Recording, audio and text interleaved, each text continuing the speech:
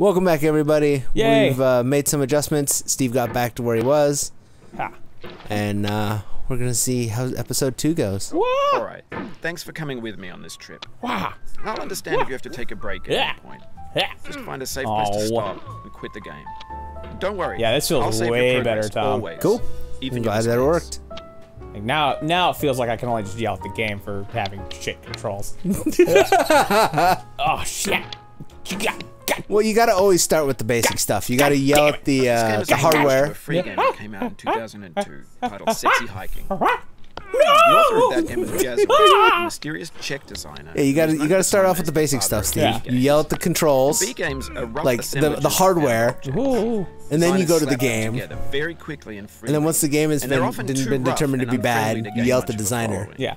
They're built more for the joy of building them than as polished products. No, I knew that was gonna happen. I don't know why I did it. No, please, please, climbing god. Yeah, Yeah. I'm a climbing master. Look at me go. Oh, I'm so climb. In a certain way, Sexy Hiking is the perfect embodiment of a B game.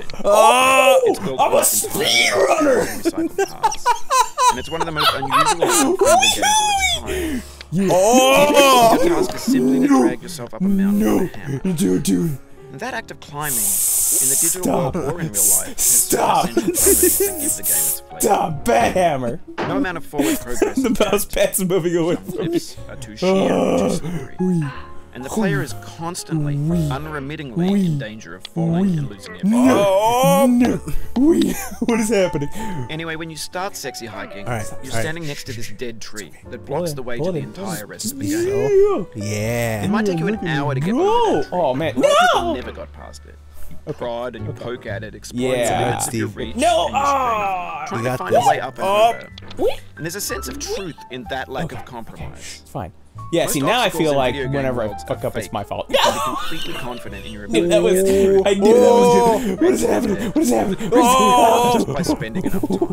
In that sense, You okay there, Steve? I have learned that when I get super Sorry about that. when I get apparently stressed out in the game, I turn into a gorilla. Oh. No. It'll happen again. Keep on trying. Don't let it get you. Oh, we're back here. Don't It's let fine. it get to you, It's Steve. fine. It's fine. No, it's fine. You know what? I'll just make my home down here. This is a good place to live, right? Yeah, You got like a you little. can make a little home there. Yeah. You got the water next to you. You have like a little rock for a house. I know, right? It's pretty nice. Yeah. Come on, bring us around. And nope. Okay. That's fine. That's fine. That's exactly what I wanted. Yeah.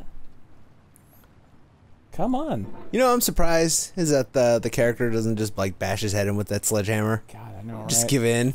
Like, Ugh, what kind of world do I live in? why am I in this cauldron? Why am I a man in a pot? Does he just not have any legs, do you think? I don't know. Nope. Okay. I don't know if it's a matter of he doesn't have any legs or he's like one with the pot. Maybe he's like one of those things where it's like you are what you eat. So did he eat a pot, or is he a pot that ate a man? Maybe both. Maybe it's a man who ate too much pot and the pot ate too much man No. and they tried to eat each other. It wants to do that too. Like it just wants you to like. Oh yeah, he slowly like I don't know if it's like intentional, but it's like he gets tired and slowly starts to descend backwards. If Well- you don't have like constant resistance against it. Well, it's also a matter of like, in this part right here specifically, like the whole time up, you do this particular movement that.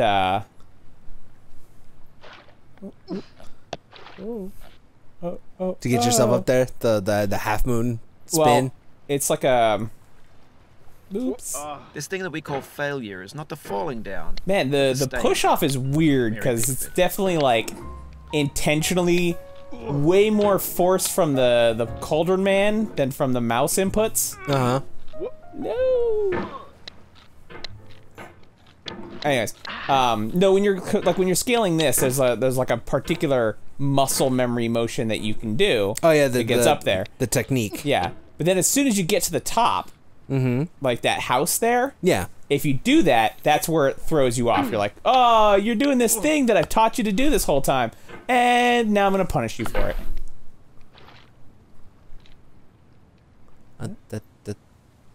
That's true. Set down. Makes you always want to click, doesn't it? Yeah. All right. Let's just set her on down there. Yeah. Yeah. Pull on. So I can't. Okay, so I can't just do that. Nope. Let's bring us around. Come on. Bring us around, Captain. See, and then sometimes when you're like, when you try and push off, like when you legit, like intentionally try to push off, it doesn't put as much force behind it. It's like the game is specifically designed to be the most awkward and unintuistic. That's a great name. No.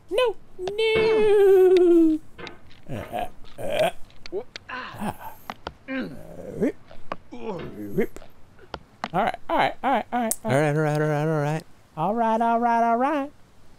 Yeah, I'm not good at the push off yet. Yeah. Cause like, I don't understand the push off force mechanics. Okay,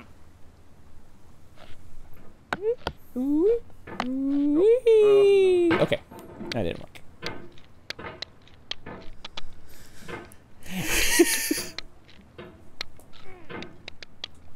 I feel like I need to get better at the push off. Nope. Okay, come on, bring it. What are you doing? We're bringing it in. Stop thrusting it out. And push. See, like I can't get the push right. I'm not sure. I never got the push right either. I'm not sure what I'm doing wrong with the push. I don't know. Come on. No, that's not what we want. That's not. What are you doing? What are you doing? He's just following your mouse commands. No, he's not. Yeah, he is. It's just really badly done. You can hit the escape key if you need to change the mouse sensitivity. You want me to change the mouse sensitivity, Steve? No, this overall this feels good. Oh, there we go. All right, we're back. Now we take it slow. Yeah. We take it. Woo! Alan! Alarm! Alan! No. Hey. Gotta do the flicky.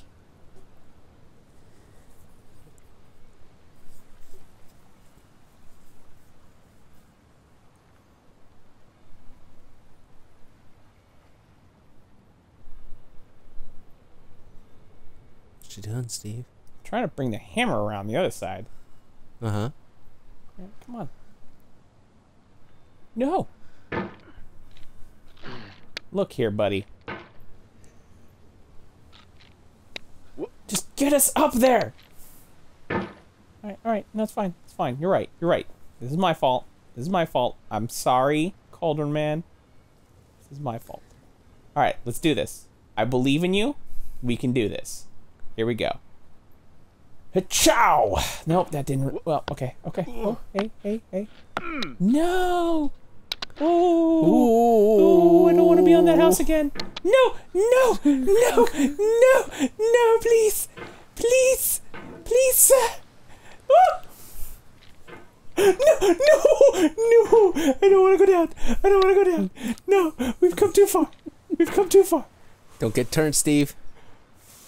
Woo-hoo-wee! Yeah! Woo-hoo-wee! No, please, master. No, please.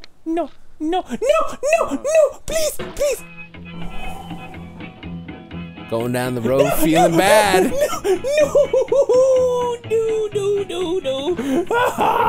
No, I don't wanna. Going down the road feeling bad. I'm going down the road Feeling bad. Going down the road feeling bad.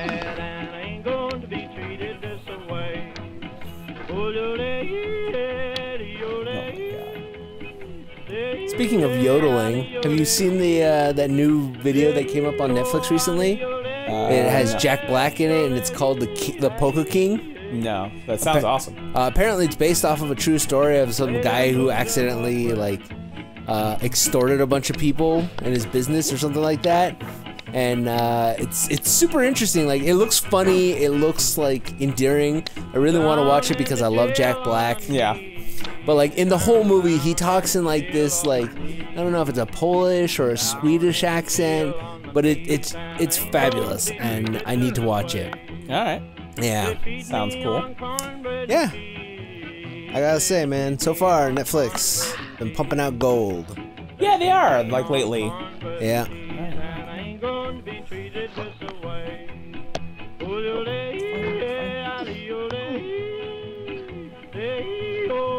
I wonder if the song will keep going. Oh, it probably will. No, what I've seen of this game, yeah, that song's gonna go. That song's going forever. Until we get to the next Bennett Foddy taunts us moment. Taunts us moment. Like in his design documents, he's like, all right, this is a taunt point. Yeah. Oh, I guarantee it is. This is where I taunt the player with some pseudo-intellectual nonsense about never giving up and the joys of failure to success. Oh.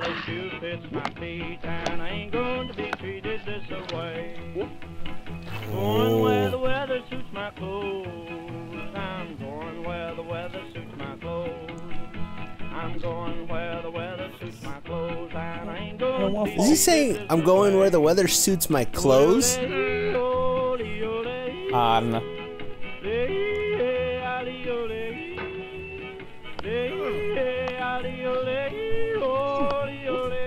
Going down, Cap!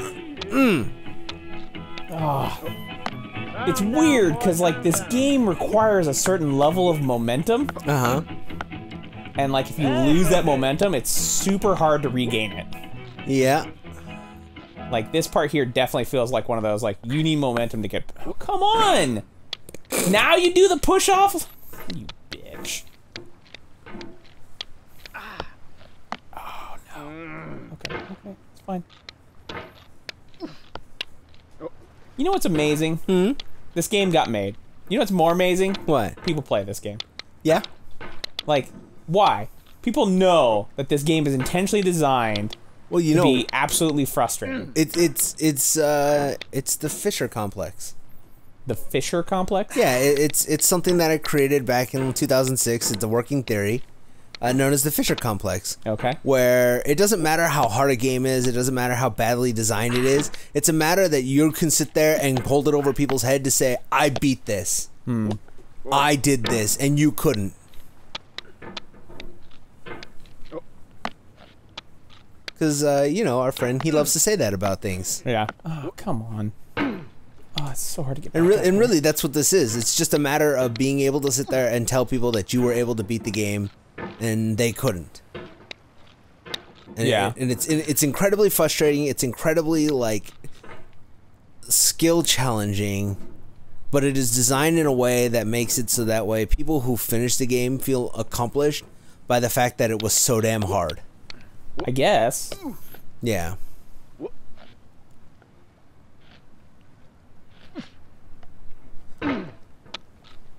And since it has such a low price point, it's like people can sit there and justify, you know, oh, this is only $8. Right. So whatever, if I don't beat the game, that's fine. It was only $8.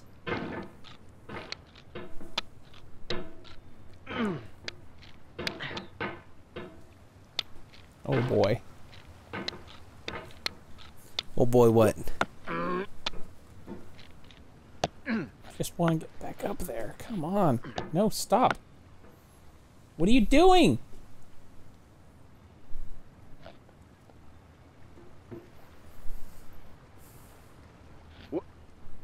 Okay.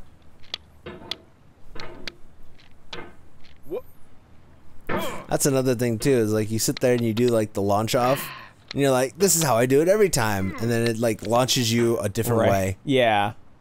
It's like who was it, Markiplier or Jack or somebody was saying that like dependent upon your screen position is where your X and Y position for your hammer changes, and so your sensitivity suddenly will like you'll be moving, and then all of a sudden you'll hit a point, and your hammer will touch it, and you won't move your hand, but the hammer will move and like flick you and fuck you by putting you in weird positions. Yeah. Which is something interesting, like if you watch like some of the speedrunners, like you can see they do this thing where they like let the hammer float in a certain position, and they don't actually extend for the next ridge until like until they're just about to hit it. Yeah, just like that. Kind of. Well, I meant like how the hammer suddenly will like flick you across the screen because your camera is shifting position.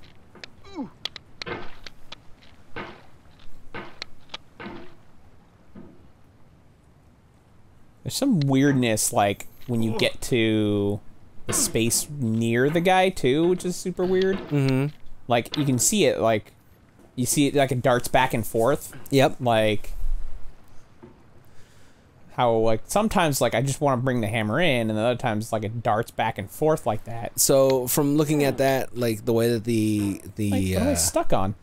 your hammer is stuck between the rock Yeah. and the paddle. Looking at how the little mouse cursor is reacting to you, it looks like it wants to stay at a set degrees outward from your character. But the thing is since your X and Y position can move constantly, if you force it in, it'll bring the mouse cursor in, but then it'll slowly try to push back out and reinterpolate the distance between the outer circle that it wants to be at. Yeah. And so and if you exceed it, like if you go from like, you know, if 0 X and Y position is in the center of his chest,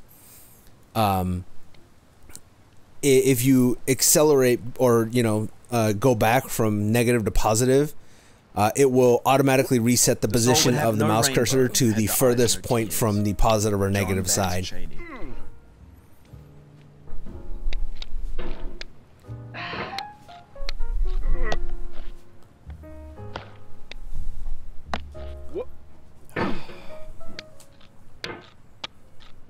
Nope. All right, buddy. You want to do another episode? I think I'm good. All right. Well, everybody, this is us playing Getting Over It, and Steve is definitely over it right now. And I hope you guys have a good one. And hopefully all your failures become successes. Bye, everyone. Bye.